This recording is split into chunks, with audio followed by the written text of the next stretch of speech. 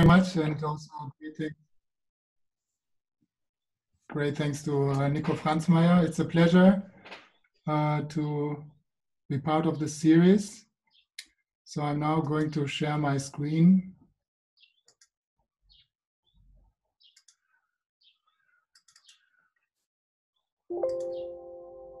Oh, it's already on presentation mode, I think. Can you see everything? Yes, it's fine. Okay, perfect. So I'm going to talk about episodic memory, as Michael said, and in particular about the maintenance of a youth-like functional encoding network in old age in the face of Alzheimer's disease biomarkers. So this is really research conducted at the German Center for Neurodegenerative Diseases. I have one disclaimer to make. I'm a co-founder of Neotiv. So Emrah Duezel was already mentioned. He is really the eminent scientist who coined the term episodic memory as the type of memory that allows us to memorize unique personal events. So novel events that we experience, and therefore, and we know that episodic memory, of course, is one of the memory faculties and cognitive faculties that is impaired very early on in Alzheimer's disease. So impairment of encoding into episodic memory in Alzheimer's disease is something that is of interest to understand how Alzheimer's disease affects memory functions. And we know already from numerous studies that brain activity patterns during encoding in Alzheimer's disease are different from what we would typically observe in young adults. And I'm very interested in characterizing that difference and understanding how we can interpret it and what it actually means for our understanding of the of Alzheimer's disease. So what I'm going to talk about today is maintaining a young or youth-like episodic memory encoding brain activity pattern, so a functional similarity to young adults. And the premise is very simple. The idea is that if a person is able to maintain functional similarity to young adults, this really indicates that episodic memory is not impaired. So I will talk about Alzheimer's disease biomarkers and brain activity patterns as we measure them with fMRI. Of course, you all know that Alzheimer's disease is characterized, when we look at the pathology, by two types of core pathologies: tau pathology, typically originating in the rhinal sulcus and then spreading along designated neuronal pathways. And then we have Alzheimer's amyloid pathology that is much more distributed, and originally, at least when it comes to plaques, can even spare medial temporal lobe regions. So these pathologies are, it's of great interest to understand how these pathologies interact and how their regional distribution pattern is over the course of Alzheimer's disease. Today, I will focus mostly on amyloid pathology. So this is really the framework within which my talk today is, can be placed. We know that when we look at brain structure and brain function, age obviously has a strong influence. And then obviously also Alzheimer's disease pathology can influence brain structure and function. Age in turn has a strong influence on the emergence of pathology. And when it comes to brain function, we know that there can be also bidirectional influences in terms of the level of activity patterns affecting pathology. Then in turn, brain function and brain structure can influence each other mutually. And both structure and function then have an impact, of course, on cognitive performance. Now, when we think about how these different players actually impact on each other, what modifies this impact, then we have to immediately come to the terms resistance, resilience, and reserve. And here you see how I view these terms. And of course, there may be slightly different views. So in the framework I'm going to present, resistance is something that basically modifies the impact of age on pathology, so prevents pathology from emerging in the course of aging. Resilience refers to factors that reduce the impact of pathology on brain structure and brain function. So the ability, for instance, to maintain brain function in the face of pathology would be resilience. And reserve modifies the relationship between brain structure, brain function, and cognitive performance. So reserve really is the most immediate relationship between pathology, brain structure, brain function, and the cognitive readouts that we have. So today I will focus on amyloid pathology as a pathology. In terms of brain structures, I will focus on medial temporal lobe. On the medial temporal lobe, particularly looking at medial temporal lobe volumes. And in terms of brain activity, as I said, we will look at fMRI of encoding, and particularly of encoding novel information. Now, as I said, the way the fMRI activity of encoding will be interpreted is in terms of deviance from young adults. So and the idea is, if the network that a person uses deviates from young adults, that signifies already impairment, because it signifies that there is a low maintenance of brain activity patterns in terms of their youthfulness.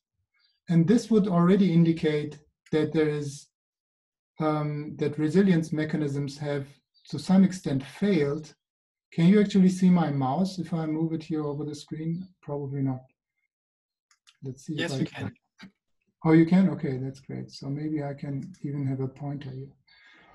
So the idea is that if the brain activity pattern of a person deviates from that of a young adult, then there is already some impairment.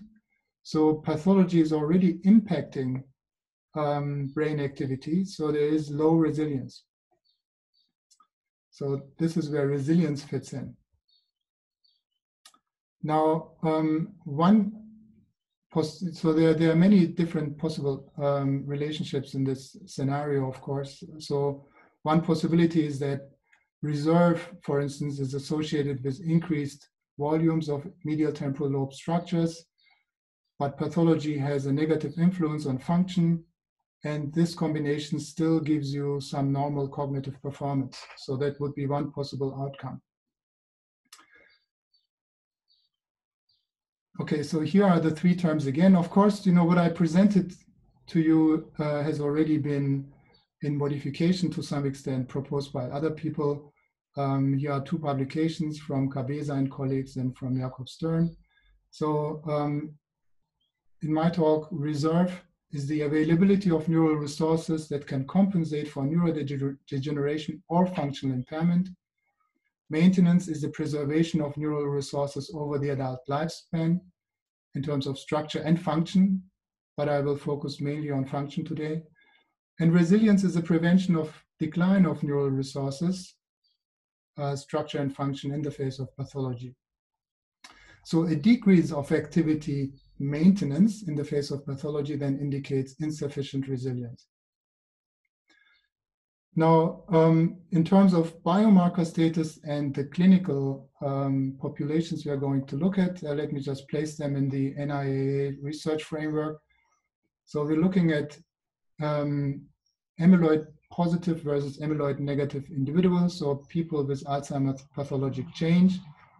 And I will focus on individuals who are either cognitively normal and have no complaints, or who are cognitively normal and have already subjective cognitive complaints. So we're looking at what has been proposed as stage 1 and stage 2 in terms of the clinical staging. Now let's look at the MTL first. So the medial temporal lobe is, a really fascinatingly architectured structure that can be computationally described very well meanwhile. We know that there are many different processes or component processes of episodic memory. So now we're looking at processes that basically interact to enable episodic memory. So things like pattern separation, pattern completion. And these are assigned to different subfields. And I will not go too much into the detail of this, but this is the predominant view of looking at MTL in terms of different processes. But another important view is to look at the MTL organization in terms of representations. And this is a more recent idea that in addition to different processes, medial temporal lobe is organized in terms of pathways that provide different types of representational input into memory. And in particular, there is the idea that there's an object pathway. So there are object representations that enter through perirhinal cortex, transentorhinal cortex, and the more anterior parts of entorhinal into the hippocampus. And there is a scene pathway that particularly involves the parahippocampal cortex and more posterior parts of the entorhinal cortex.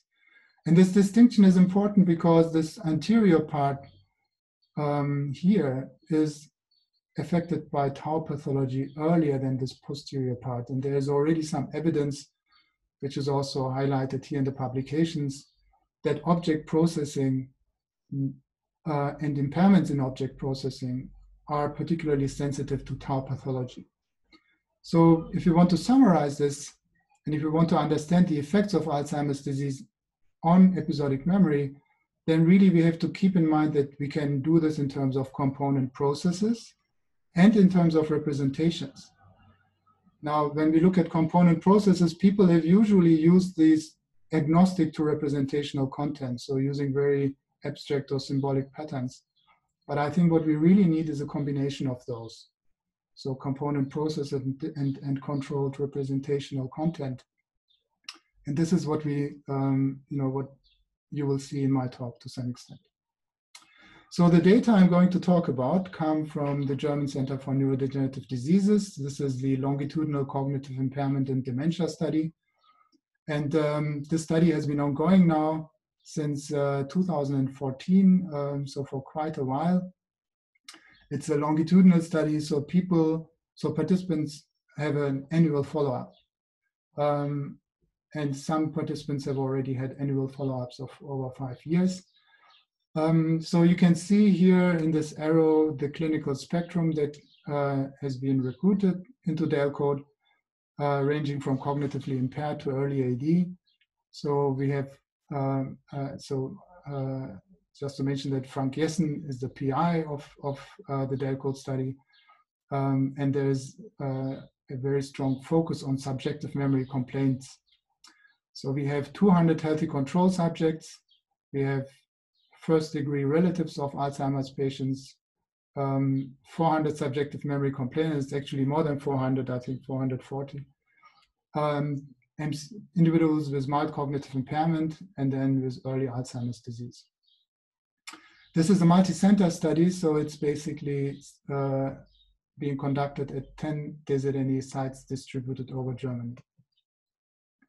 Now, subjective complainers or subjective cognitive decline is defined by the following criteria. So these are individuals who present to a memory clinic with a complaint of cognitive decline. So they are not recruited through advertisement, but they present because of their complaints to GPs and then to memory clinics. And they perform better than 1.5 standard deviations of the age, sex, and education adjusted normal range of the SERAT. And then they also fulfill the research criteria for subjective cognitive decline. Now, in the DELCODE study, there is a very strong focus on functional networks. And we do this, and particularly on episodic memory. And really, we do this in the way I just outlined by looking both at processes and representations. So we are very interested in, very general novelty processing and recognition memory, but we also have fMRI tasks looking really at different types of representations such as scene and objects. So today I will particularly focus on this more general type of novelty encoding task. I will not show any fMRI data on object and scene processing, but I will show you some behavioral data on that. So these fMRI tasks run at different designated sites. There's a central QA and very harmonized imaging done on these on the fMRI acquisition. And then we also look at brain structure, of course. And so, as I said, I'm going to talk about medial temporal lobe regions. So one challenge really is to look at particularly the subfields and the medial, the anatomical organization of the extra-hippocampal medial temporal lobe. It is notoriously difficult to segment these areas accurately because there's also a lot of variability in the anatomy. For instance, the collateral sulcus can be very different from across individuals. So together with the University of Pennsylvania and the Allen Institute, we, particularly David B.R.A.I.N and Laura Visser also, developed a new segmentation protocol that was based on 7 Tesla data, and we are using this segmentation protocol to segment the medial temporal lobe structures in the DELCODE study. And the way we do this is we are using an automated segmentation of hippocampal subfields algorithm developed by Paul Yushkevich, the ASHES toolbox. And we use T2 weighted coronal MRI and T1 weighted scans to do this. Now we also have a very strict quality assurance in terms of the segmentation success and the segmentation quality.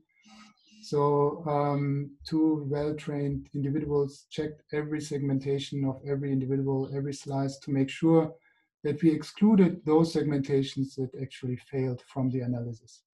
And for this, I'm very grateful to Zeren Yildirim and Firuze Delam from the University of Istanbul for this painstaking work. So I will start now with the analysis of the medial temporal lobe subfields. So just to look at the sample now. So this is basically the subsample where we actually have sufficient subfield data to look at the comparison that we are interested in. So the particular question that we want to, so the samples that we are looking at are healthy controls and subjective complainers.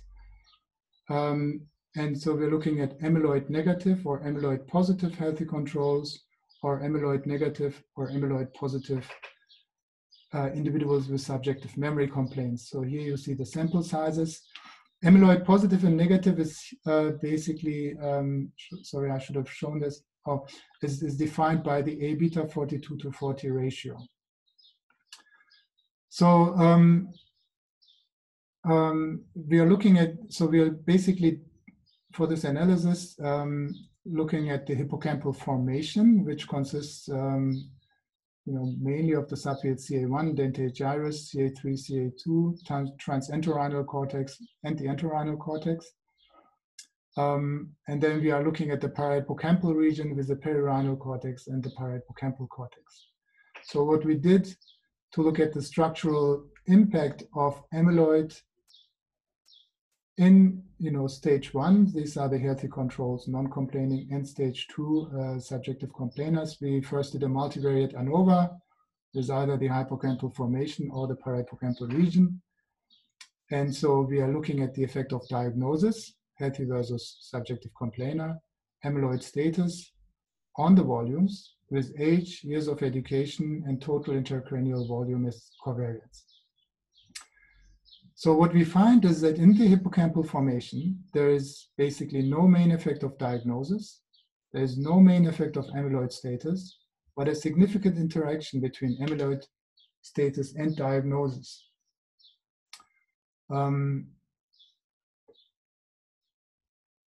And we see this effect for the dentate gyrus, the CA3, CA2 region, and the transentorhinal cortex.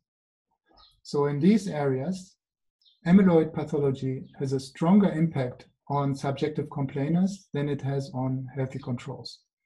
And these effects are all significant even after correction for multiple comparisons. So these are the correct p-values.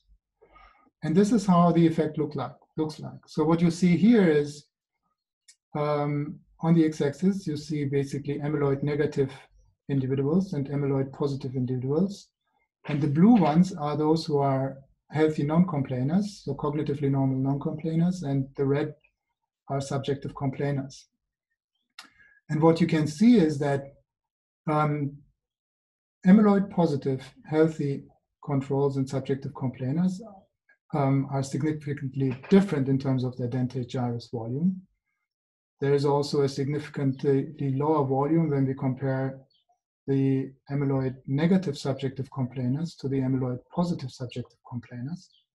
But you can also see that when we look at the healthy controls, there is even a tendency that the amyloid positive ones have larger volumes. And we see this also for other subfields. So here is CA3, CA2. And sorry, I don't have a picture now, but the entorhinal cortex, the transentorhinal region looks very much like the dentate gyrus in terms of the pattern. And so this is a CA3, CA2, as I just mentioned. And in the CA3, CA2, the increase in volume that we see for healthy controls from amyloid negative to amyloid positive is significant. And I should mention here that this effect, that the volume here is larger in the amyloid positive ones, is reduced if we consider reduced by taking the total cortical gray matter as a covariate. And when we follow this up, we see that the whole cortical gray matter volume is actually larger in amyloid positive healthy controls than the amyloid negative healthy controls. And in addition, there's this CA3, CA2 effect, which has a specifically greater impact in the MTL, but there is a very general cortical gray matter effect on top of it. Now, just so that you can see what happens if you include mild cognitive impairment in this analysis, then you of course see that and luckily the expected stepwise impact on dentate gyrus volume, so the mild cognitive impairment individuals here in green. Okay, so this is the volume, the impact on medial temporal lobe volume. So of course now the question is, what happens to function? Because we know that episodic encoding should depend on these structures. So the task that we use to assess function is a very simple scene novelty encoding task. So participants while they are in the scanner, they see photographic images of either indoor or outdoor pictures. So here you see some typical examples.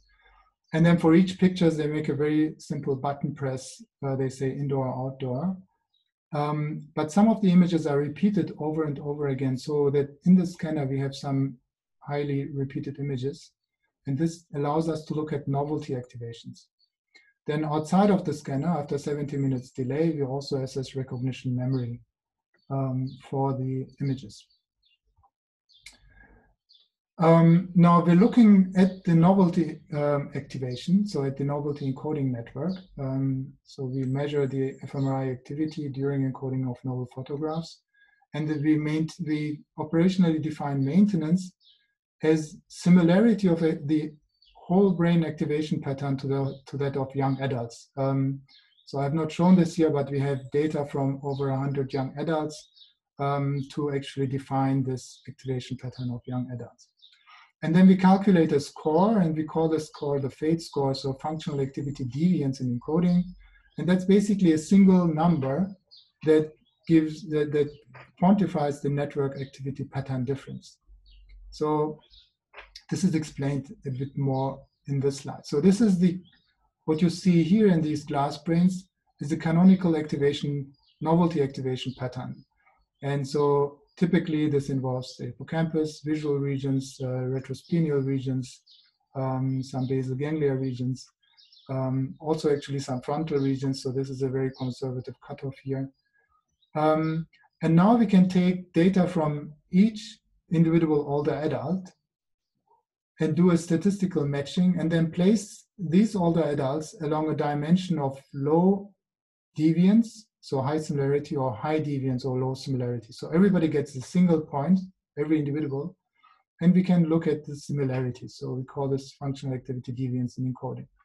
Now the way you can calculate the similarity, of course there are many different ways, and this is basically work in progress, but for this, and then for the beginning, we used a very simple criterion, and we use the criterion that we define basically this volume of interest on the basis of the young group, and then just compare t-values or subtract t-values inside and outside of this volume of interest. So a very simple comparison.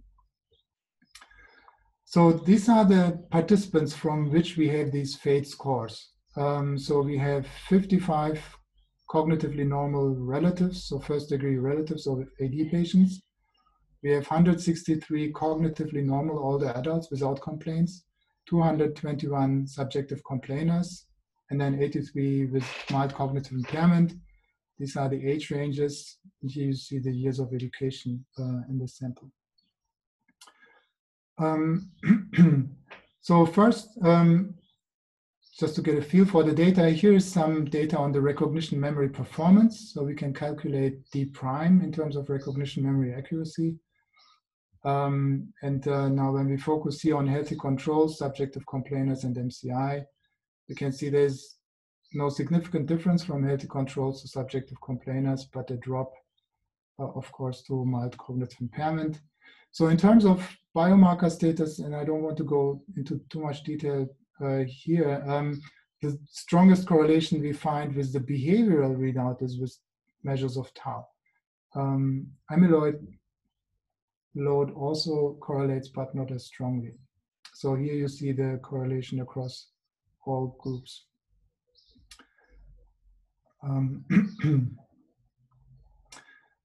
Now, how does the FATE data behave? So what you see here is the FATE score of each individual.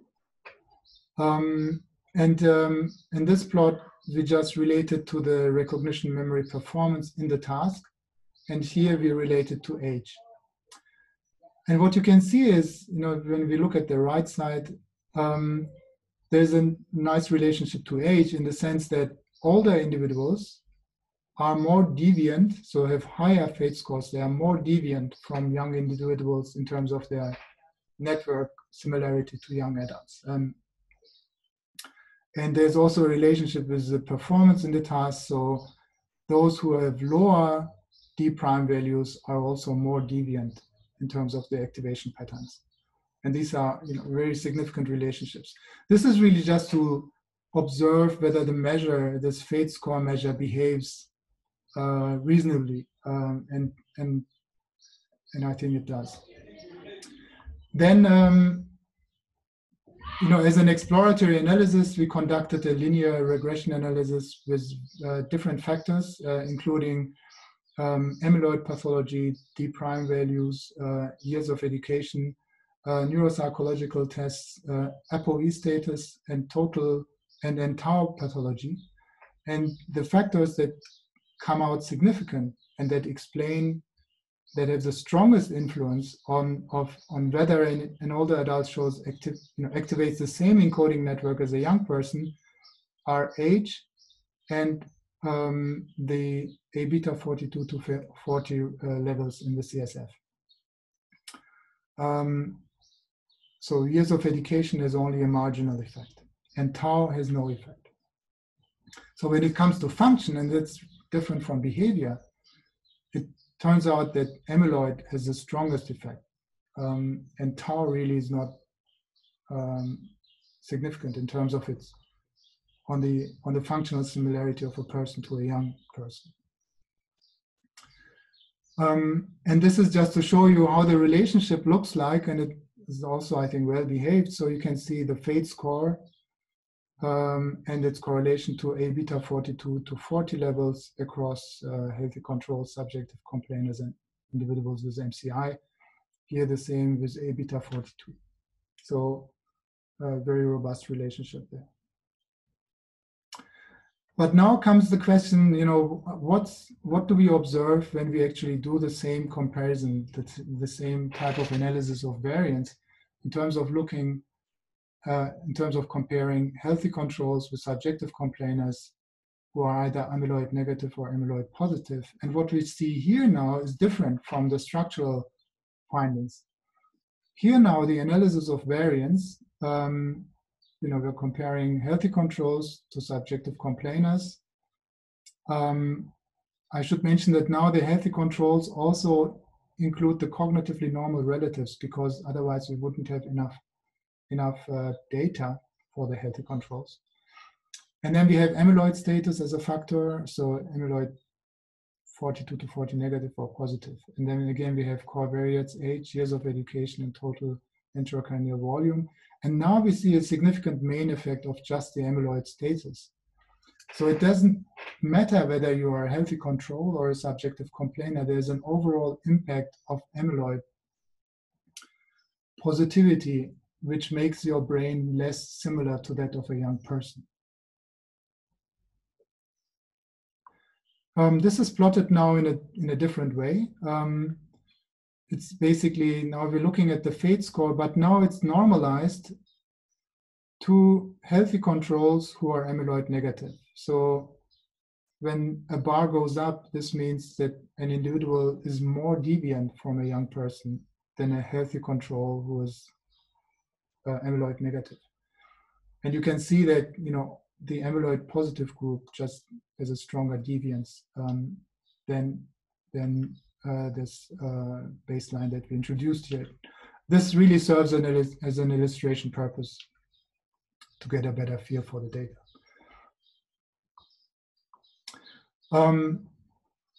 Now, within the subjective complainers, which is an interesting group because they have obviously some degeneration or some atrophy already in the medial temporal lobe, unlike the healthy controls. And they have also a reduction in their functional similarity. You can see that the fate score is related to is correlated with A beta 42 and A beta 40 levels in CSF. And these correlation plots, again, just to illustrate that, this is a well-behaved relationship. And so the findings are not driven by some outliers. Of course, we are also interested whether there is any relationship between the volumes that we find and the fate score. And within the subjective complainer group, there is. So the network similarity is related to the transentorhinal volume, and it is also related to the dentate gyrus volume. These are not really, the correlations look very good. They are also significant. This is marginally significant, both corrected for age and education. But we don't see this in healthy controls. So when we look at healthy controls, there's actually no relationship between volume and functional similarity. So here, functional similarity is only related, as we have seen in the ANOVA, to A beta.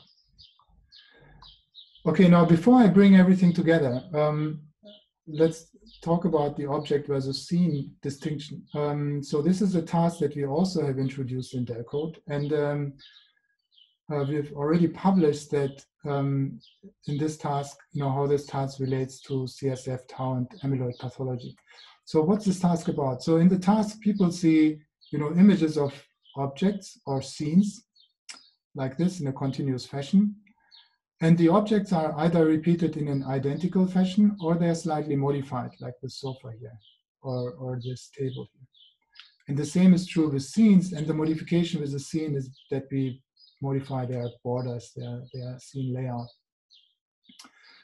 And when we look at healthy controls and subjective complainers together, so these are non-impaired individuals in DEL code, then there's a robust relationship in the object condition and phospho-tau levels, which is stronger than the relationship to the scene condition. So this is really what we would have expected in terms of the overlap between the suspected tau pathology spread and the networks that the object condition taps on.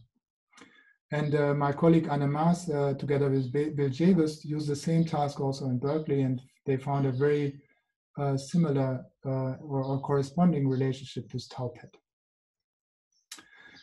Now, what about the behavioral data? So what you see now is the discrimination performance in the object and scene condition. So we're plotting the correct mnemonic discrimination rate for healthy controls, subjective complainers, and MCI. And you see that healthy controls and subjective complainers don't differ in the object condition, but they robustly differ in the scene condition.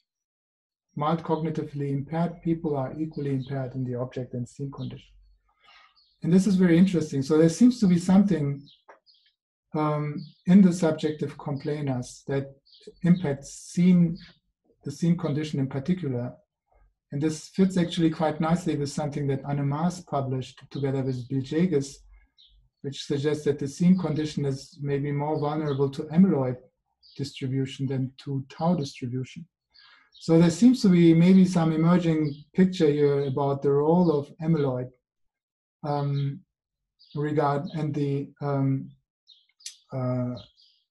what happens in subjective complaints also in terms of cognitive impairment.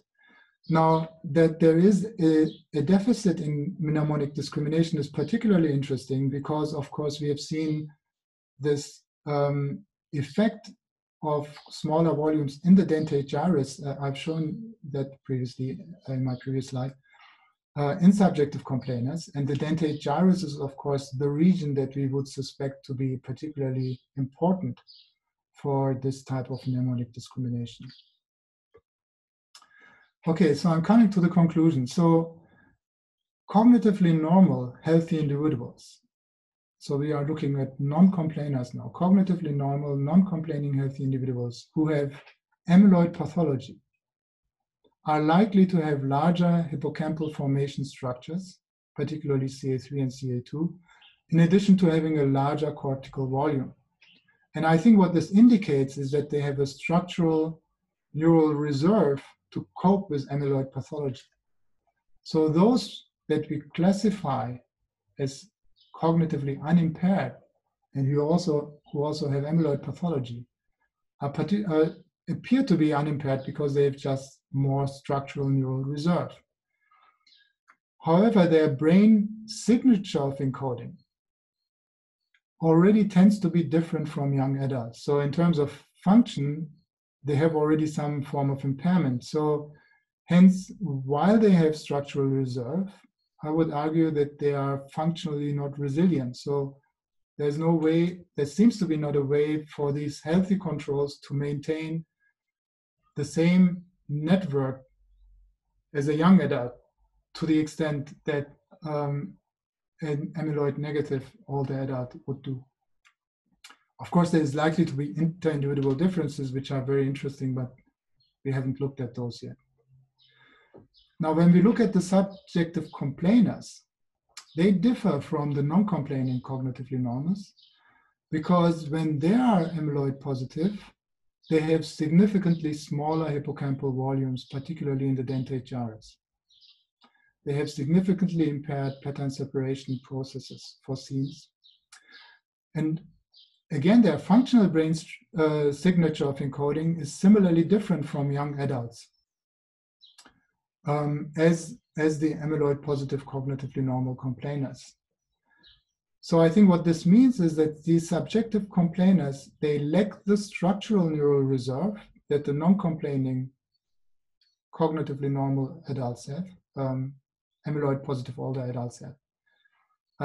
But in terms of the functional impact, they show the same impact from amyloid pathology.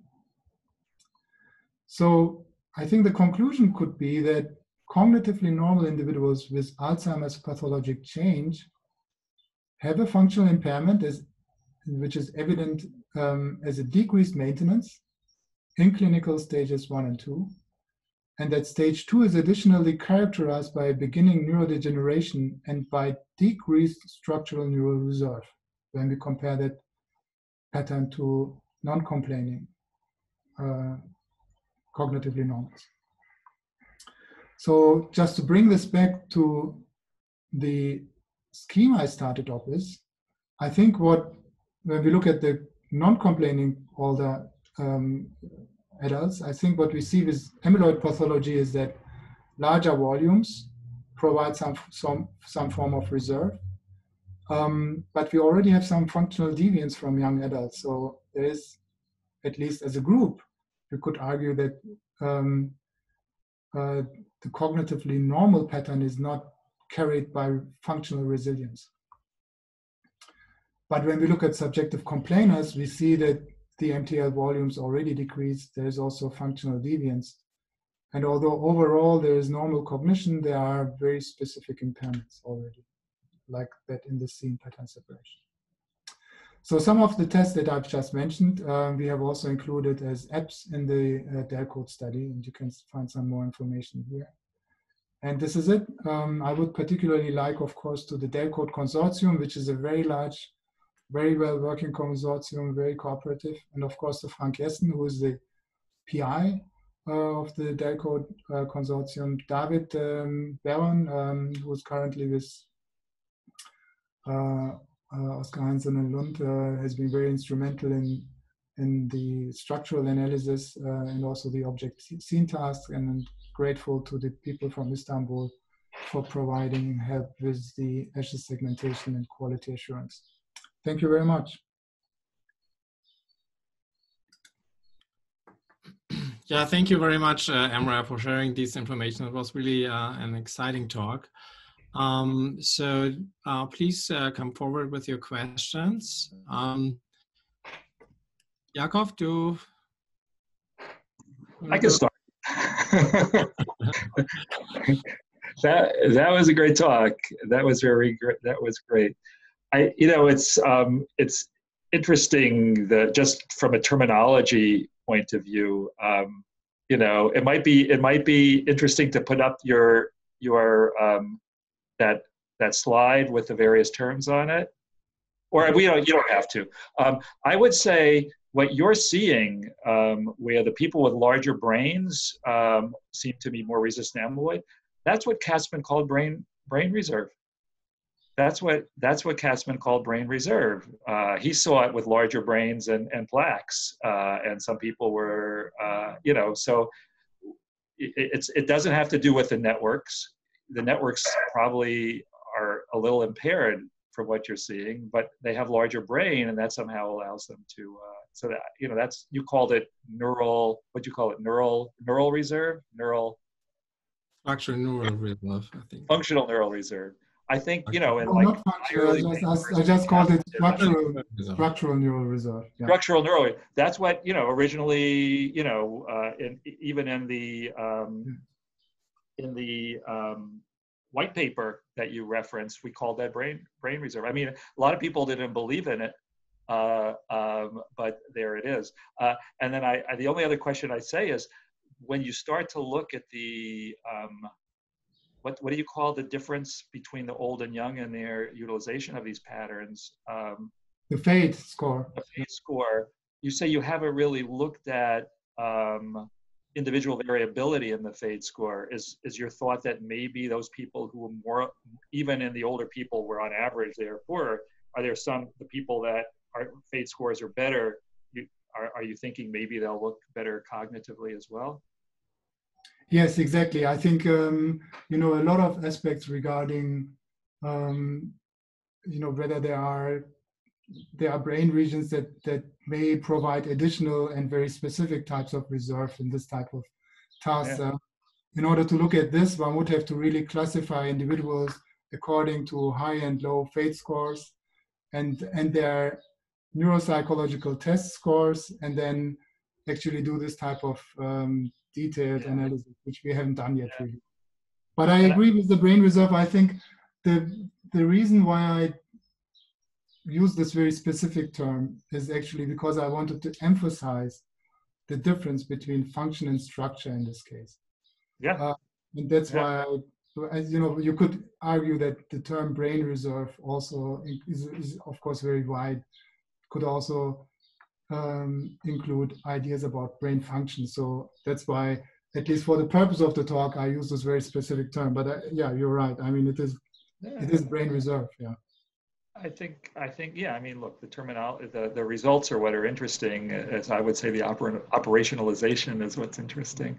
And then and maintenance, in your point of view, is maintaining both brain and function. Yes, you know, of course, they don't have to go hand in hand. So as we have seen, you know, you can have this brain reserve, but already have a different network because there's pathology that basically affects the network. And we know that, of course, amyloid can have these oligomers can have a direct impact on brain function, right? So it doesn't always have to go through structure. So yes, it's both structure and function with which you can, you know, look at maintenance. But I think, at least for the time being, where we don't really understand very well how they relate to each other, it may be meaningful to separate those out and then just say which type of maintenance you're looking at. Yeah, I think the people who describe maintenance were doing it in normal aging. So that was easy for them to say, yeah, both the structure is maintained and therefore the functional networks probably as well. But once you get into Alzheimer's or these pathologies, it's a different story. Thank you. I guess Lars is not online, but if you were, Lars Newberg, if you were online, you could tell us what we had coining the term, of course. Is there anybody else? So while you are thinking about a question, maybe just, you know, to continue this discussion a little bit. So do you have any longitudinal data which may actually, you know, also answer the question whether it's not only brain reserve or structural neural reserve for those people you have a higher brain volume and you know, but are healthy and are beta positive, but may actually show a different decline in hippocampus volume, you know, which would in your terminology probably correspond to resilience, and, you know, others may call this brain maintenance. Yeah, so we, I think the longitudinal data really will be key, and we have longitudinal follow-ups already, I think 2-3 years from most of the participants I showed, but we haven't looked at those data yet. So I think the next step will be to look at the cognitive longitudinal trajectories, so we can at least see how these measures relate to the cognitive decline trajectories, and then we will look at the MRs. Yeah, I mean, it's a lot of data to look at, and I hope that we can share some of this data with the Reserve and Resilience Network then. Great. There was actually an earlier question via the chat function during your talk. The question was, do you see any laterality effect? So you focus mostly on the left side, but so was it bihemispheric, or, you know, did you see this? Yeah, that's a really good question. So there is the reason why we focused, I mean, we actually focused on the left side. So we have done this analysis only for the left now. And this is a very simple reason, which has to do with the quality assurance that we did. So when you look at the segmentation results, you can get a, you know, very nicely segmented left hip medial temporal lobe, but a less well segmented right medial temporal lobe. So it's, if you want both sides to be segmented well, you lose a lot of individuals. And we will look at laterality, but in order to be able to do this, we have to manually correct the failed segmentations, and that takes a lot of time. So I'm waiting for the colleagues from Istanbul to actually do this, and then we will be able to look at laterality, but right now it's not possible. But there is some indication that amyloid impacts particularly the left hemisphere, so that's why we decided to look at this. But yeah, right now it's open. Okay, well, thank you very much. Are there any other questions? Now would be the chance. I don't see any. Yes. Sorry, this is Nayada Demnitz here. I'm calling from Trinity, Dublin. I was curious about what you just said about the high susceptibility in the left temporal lobe. Do you think that also links with some of the findings with laterality and effects of physical activity in particularly the left hippocampus? Interesting. I don't know, actually. I haven't thought about this. Interesting suggestion. Thank you.